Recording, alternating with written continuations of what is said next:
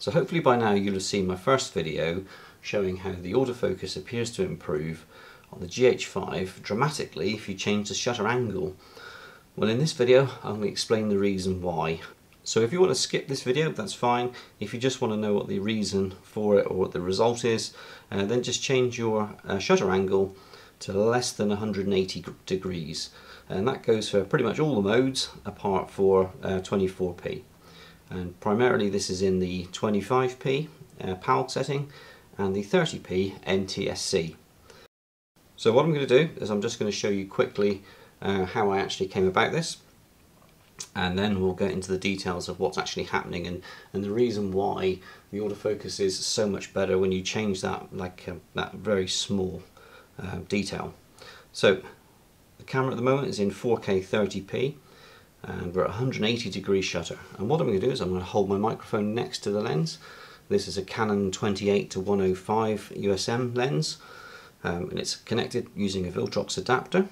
This is actually quite a good setup solely because the lens is quite noisy, and we want a noisy lens for this, and it's going to take this microphone to hear it. You probably won't hear it on the actual the shotgun mic. So what we do, we'll set a recording. Okay, so we're recording. I'm literally just going to put my hand up and you can hear. Now, what I'll do is I'll change the setting now to 120. Oops, sorry, 120.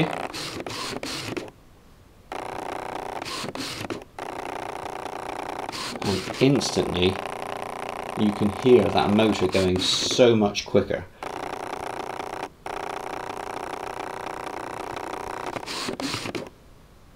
Now we'll change it back again. 180. 120, 180, 120. Now, I've also been told that this is a good thing with the community on YouTube and Facebook, that people have tried it by changing the synchro scan and changing that. So we're actually at 180 degrees now, recording, and we'll change it 1 degree. There you go. So this is at 179 degrees. So 1 degree is changing the autofocus speed dramatically. Now there's a reason for that, and we'll get onto that. And if you're a bit of a geek like me, then this is right up your street. And to do this, we're going to use a good old-fashioned whiteboard. So one of the first things you do when you turn the camera on for the first time is you choose if you're in PAL or if you're in NTSC. This dictates a number of things. Primarily it sets the camera frequency to 50 Hz and 59.94 Hz. This is key to everything. This figure here is the key. Now, why is it the key? Because this is your clock frequency. So we'll draw them out. So your clock frequency goes like so. Like that. Hopefully you can see that. With 1 hertz being from here to here. So 1 entire pulse is from there to there. Now, when you choose your frame rate, and this is the key part, when you choose your frame rate, say we'll keep it easy, we'll keep it to the 50. Your frame rate at 50 at PAL is 25 frames a second. 25 FPS. So if we take that as 1 hertz as being 50 hertz, the frame acquisition for your frame takes up 2 hertz. So we go from here to here. So we've got 1 entire cycle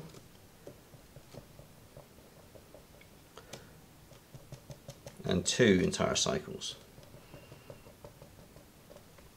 because we have 2 clock runs effectively to capture 1 frame at 25p. Now that's straightforward basic logic. Here comes the bit which seems to be the confusing part. If I have my shutter angle set to 180 degrees, the time it takes for the shutter to open and close is effectively half my frame rate, or half my time available for that frame then, sorry.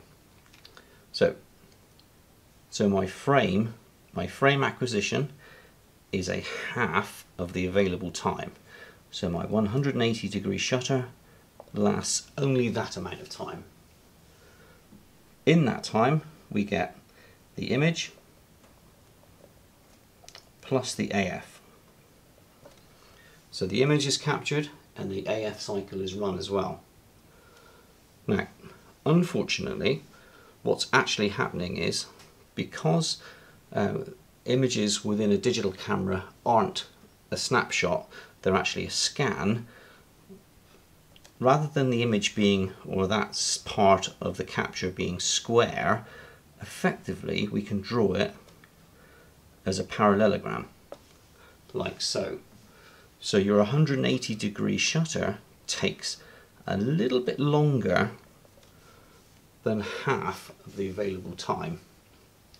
So with over half of the available time, the only thing your camera can do is wait until it gets to here for it to start its next frame.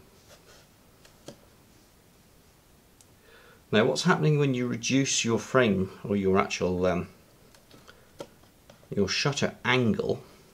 We'll do this again here.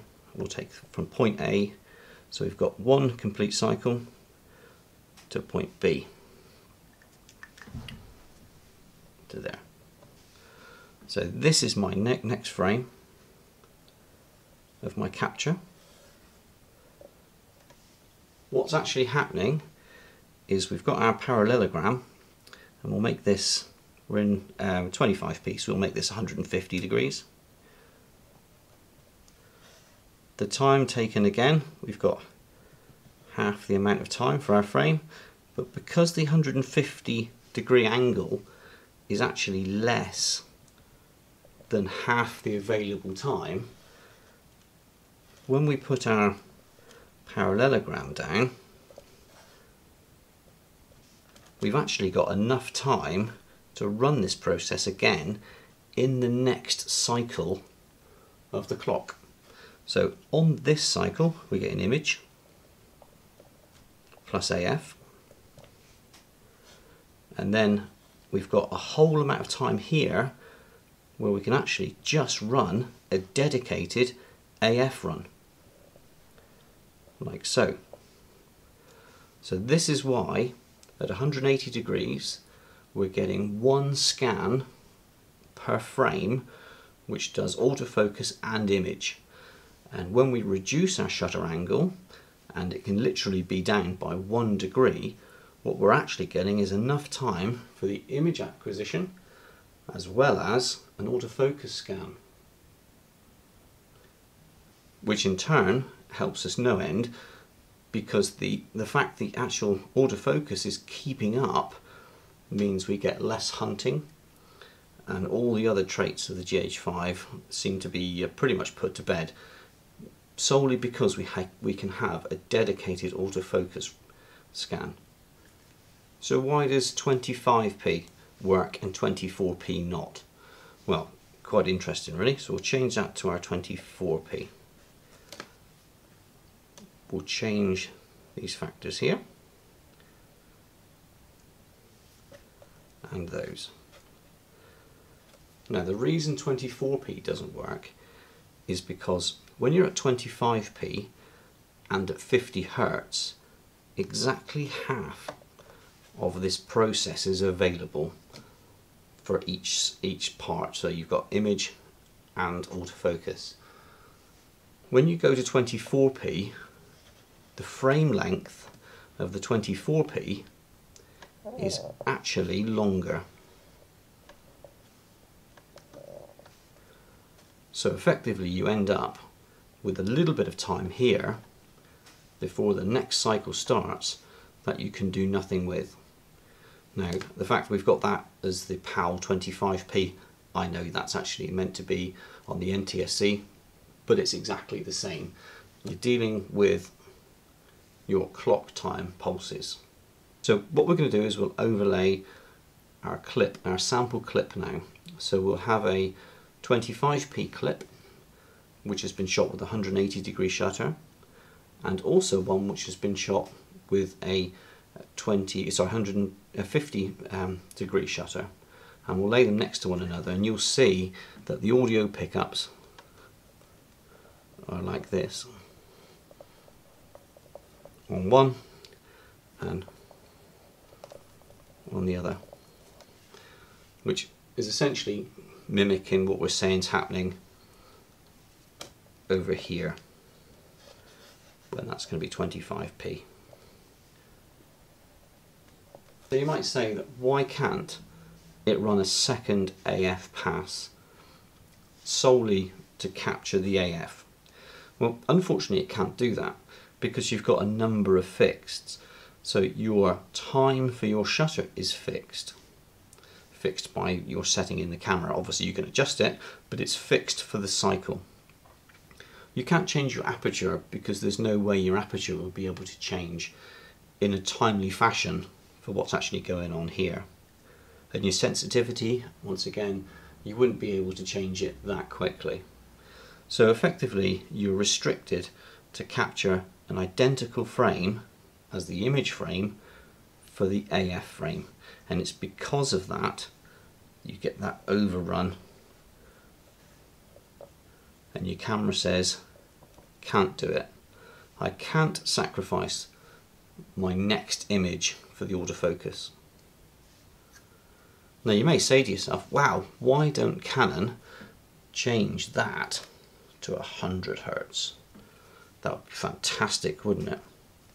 Well, actually it wouldn't be, and it's because exactly the same thing here. It's all to do with the amount of time required, and you're exceeding the half of the amount of time. If you have less than half of the time taken up, you can run that process twice. So hopefully that's cleared it up, and hopefully that's explained why the autofocus on the GH5 is amazingly different when you change your shutter angle, and it is that 1 degree that we've seen which puts it back over that threshold of having 2 cycles available to the camera clock. As always, if you like this video, give it a thumbs up. If you don't, just give it a thumbs down, and more importantly than ever, can you subscribe? Well, thanks for watching, and just remember, sometimes it's good to have a geek as a friend. Thanks for watching.